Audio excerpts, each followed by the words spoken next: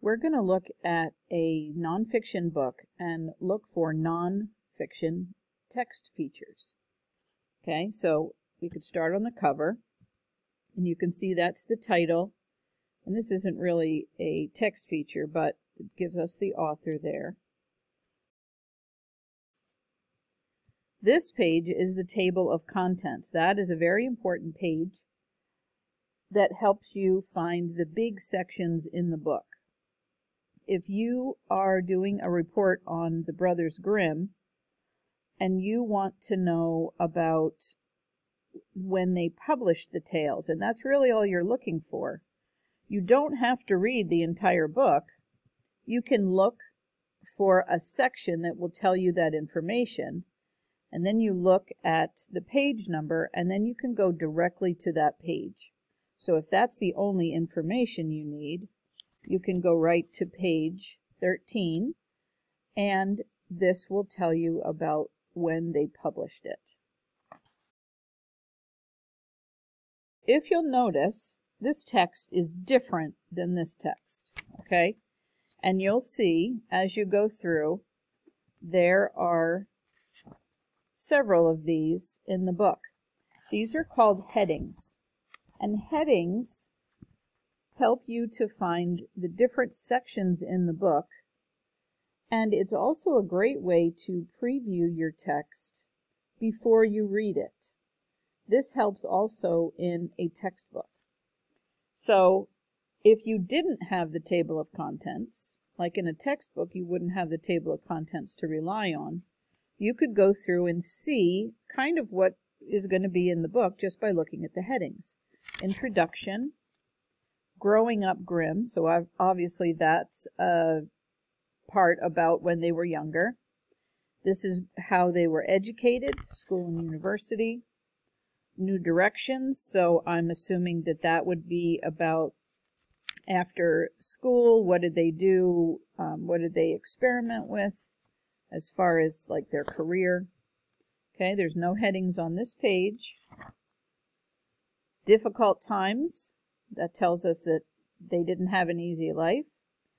And then they started writing the tales and getting the ideas, and they published it. And they were working and living together, and maybe what that was like. And then we get to the end of the book. So the headings can help a lot.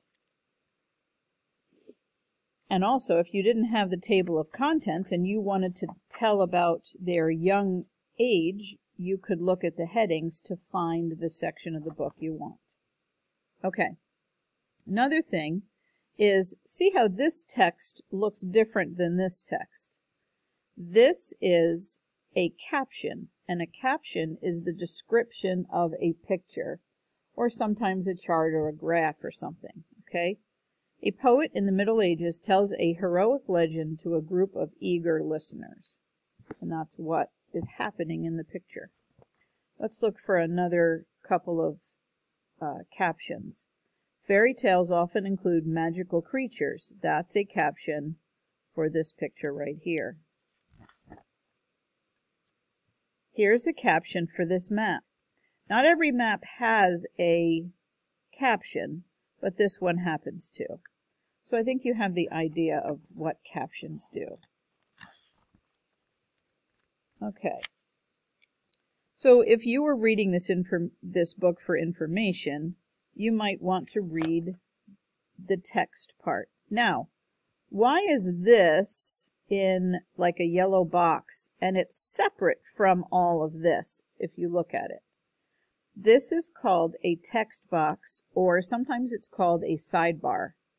And what that means is it's extra information that helps you understand the rest of the main text. The Brothers Grimm wrote about fairies. The fairies were important in their stories. So here's some information about fairies. Let's see if we can find any more text boxes or sidebars. I would say that that was kind of a sidebar because it's talking specifically about Germany, which is where they grew up, right? So this gives us a little more information on the map, and see how each book is different, but this book happens to take the text box or the sidebar in with a yellow background, and different books do different things, like I said. Here's another one. There's another one. You understand what a text box is. All right, let's keep going through the text. We talked about a map. A map will tell us where some of the events in the story are taking place. And yes, we see this map, and we can see that Germany is near Poland and Czechoslovakia and Belgium and the Netherlands and France. But where is that in the world? So this part of the map is very helpful. This is called an inset.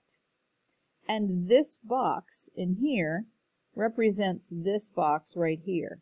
But it puts it on the globe to see where in the world this is. So this is showing us where this is in the grand scheme of the world. So that's very helpful. Okay, another caption.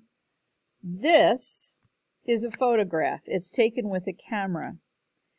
Here's a drawing of what the two men looked like.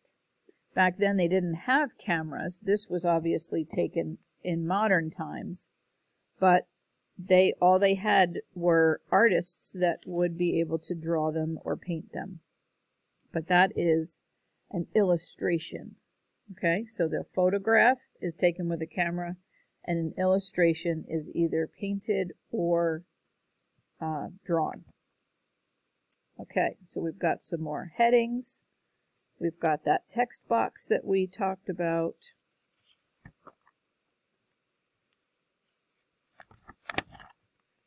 Here's another illustration. Okay, let's look at this. This is called a timeline, and this is when Jacob was born in 1785, and his brother Wilhelm was born in 1786. Okay, so that's the beginning of their lives. As you go down, it talks about different life events for them, the important parts of their life. And you can see on the timeline just when all of these things happened. Gives you the dates. So a timeline is pretty easy to spot because it's usually in a line. Sometimes it's a horizontal line.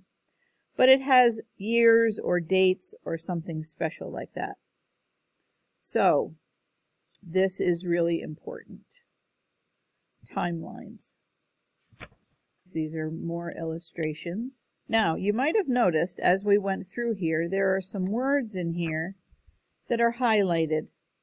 That would be called text types. Text types are different in each book. This one happens to highlight them. Sometimes they're in a darker print, which is called bold. And I think back at the beginning, yes, right here. This text looks a little bit different than the rest.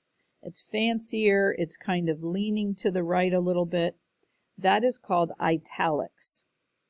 And that's another type of text. Okay, sometimes you'll see underlined text, and that's another kind. So highlighted, bolded, italics, and underlined are all different types of text. Not every type of text feature is found in each book. So I want to point out one more thing. See how there's these dots right here?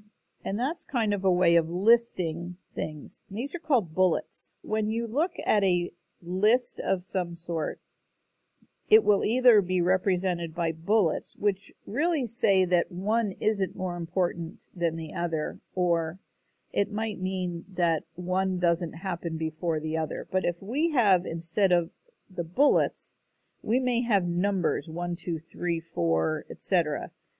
And that might show a process that's happening, or something else that's in chronological consecutive order, or something you have, like a process that you have to follow. I guess you would call that another type of text. Okay? And I think that's all we have for this book. In this book, there are a few different text features that I wanted to point out, and maybe we can look at some of the ones that are similar to the other book.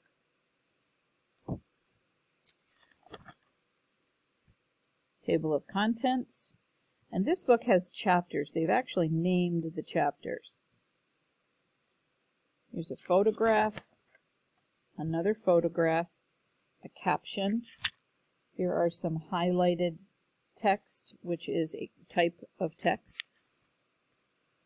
Here is a sidebar with, I think it's a photograph, but it's giving us information about one of the people in the story. Okay, obviously a map, which is helping you figure out where some of these events happened. Here's another timeline. This one looks a little bit different than the first one, but it's still a timeline. Let's see, a heading. Oh, wait a second. Let's look at this a little bit more closely. I guess that is the chapter heading, because look how, see how this is different than this text right here? This is the name of the chapter, so I would call that the chapter title. And then that would be a heading, because it's, and you can tell because it's a different color and it's a little bit smaller than the chapter title. Okay? Those words are a little bit bigger than these.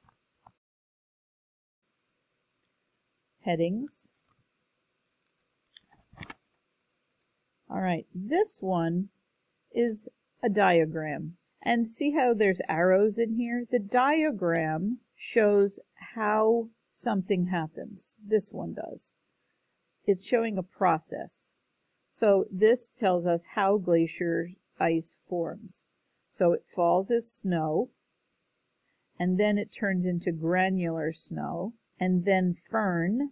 I don't know what that word means, but maybe it breaks apart, or it clumps together, and then that forms into glacier ice. Okay, so it goes in a process. So diagrams are very helpful if you can look at the arrows and the labels that are on them. Here is another diagram. This diagram is also called a cutaway, because it's almost as if they cut part of the earth out here and here, you can see. So you can see different layers underneath. If it was just a picture from above, you would see this, but you wouldn't see this. So a cutaway is something interesting. You can see what's inside. We haven't really studied that one yet. This is a diagram because each of the parts, it has a label. Usually there's a line or an arrow, and then the labels are out here. And this one's nice because these are very specific words having to do with geography, landforms, but most people don't know those. We know what a kettle is, but a landform called a kettle is different than the tea kettle that we have on our stove, right? And it gives the definitions of all of those. So that's very helpful so you understand what's happening in this. This last part was not in the last book. It's called an index. And an index is helpful. A lot of people think that it's very similar to a table of contents. But if you look at the table of contents, that only tells you the major parts, the chapters or the major sections. But your index tells details. So if you were doing a report on just on glaciers, not necessarily on